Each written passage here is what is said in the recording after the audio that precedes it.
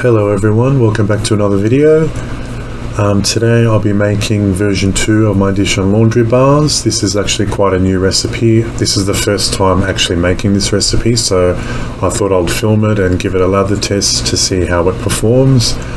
I do make and sell 100% coconut oil dish and laundry bars, and I use that personally for everyday type things. I use it to wash all my equipment and regarding soap making and candle making. It does a fantastic job. For me personally, doesn't dry my hands out, the 100% coconut oil version, but to my mum it kind of dries her hands out because she uses it to wash the dishes. So I thought I'll try and create a more conditioning dish and laundry bar. So this recipe is something it's been on my mind for a while, and I thought I'll just give it a try. The only thing missing was sunflower oil, so I went out and got myself just a small bottle of organic sunflower oil just to give it a try, just so it can be a little more gentle on the hands, but still very effective on cleaning your dishes and removing stains from your clothes. So just to go over the recipe information, I've decided to go with 45% organic coconut oil, 45% cold pressed olive oil, 5% castor oil and 5% sunflower oil. And the reason why I added sunflower oil is because it is known to boost lather as well as sustain a very good lather. And I've personally never used sunflower oil in any of my recipes, so this is literally the first time I have used sunflower oil. And I'm actually quite impressed how it performs, actually, because I have lots of recipes with coconut, olive and castor, and does an amazing job lather-wise. But the addition of sunflower oil, I have actually noticed it boosting and sustaining the lather as well. And I'm actually quite impressed with it, so I definitely will be using sunflower oil in this recipe in the future with larger batches.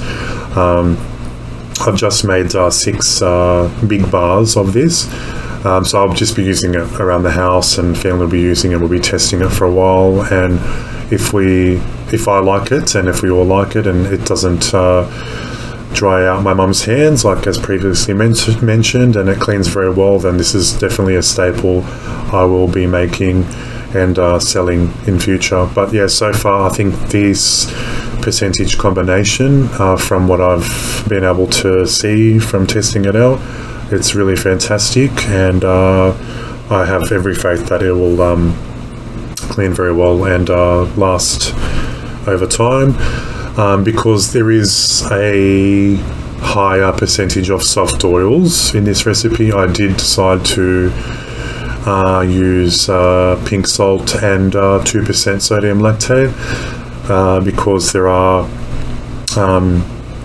higher percentage of soft oils compared to the 100% coconut oil. You don't need to add salt or sodium lactate, but I went ahead and added it for this particular recipe.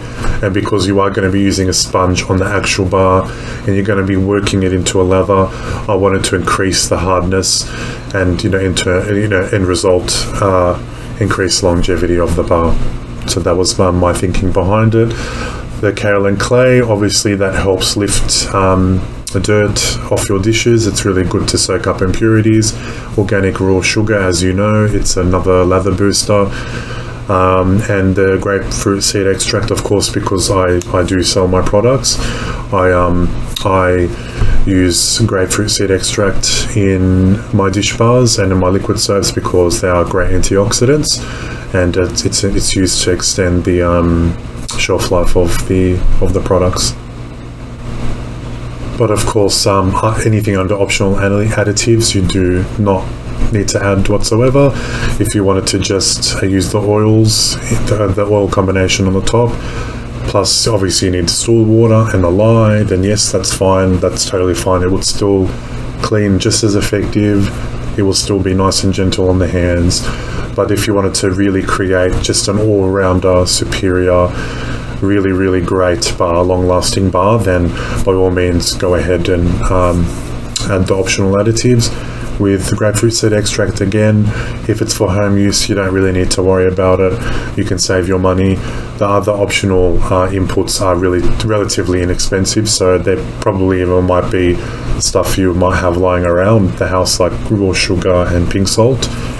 And if you're like a soapy, soap hobbyist, then of course you probably will already have kaolin clay lying around and sodium lactate lying around. So, I mean, if you have it already, by all means, just go throw it in, it's fine.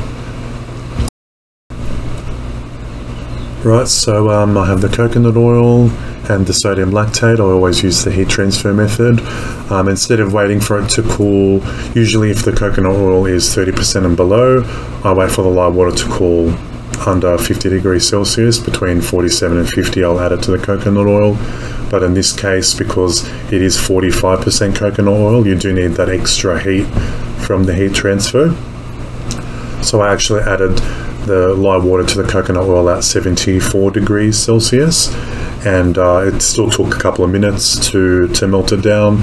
It is really cold here in Sydney at the moment, so the coconut oil is extra firm and hard, so that extra heat is needed. So it just depends on how experienced you are with the heat transfer method, but by all means you can just melt it all together, all the oils together, and just wait for it to come down to 40 degrees Celsius mark, and same with your live water, and then just combine it together. But I really like the idea of using the heat and not using any electricity. The only electricity I'm using here is obviously the stick blender. I'm using my tablet as well to film this, so I just like to minimize my input. If I don't need to melt down my oils, I will always go towards the heat transfer method. I just find it easier, and it just eliminates the waiting around time as well. I can just focus on making soap, and that's ultimately what I love doing. This took a good 4 minutes to melt down completely, and in the oil section, another Pyrex glass jar, I have the olive oil, the castor oil, the sunflower oil, the grapefruit seed extract, and the kaolin clay, and I just combine it all together when it's ready. And yeah, so that's how generally I do all my heat transfer methods, and you'll see the same consistent way of doing it, the way I do it through all my videos. Right, so stay tuned and enjoy the ride until the lather test.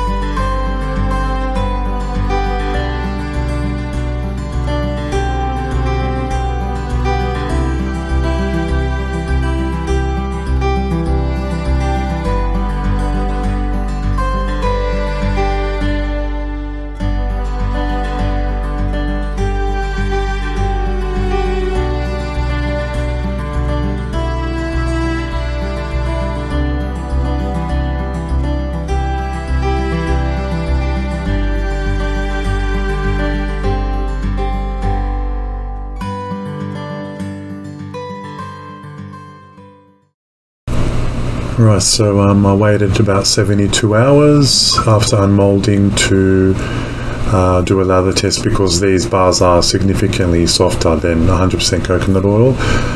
But I really love the way the lather is. It lathers really well. I think it lathers actually just as well. The only difference it would be just a lot more gentle on the hands if you do have more sensitive hands and they are prone to drying, especially with the 100% coconut oil. But yeah, thumbs up for this. I think turned out great. Thanks so much for watching, everyone.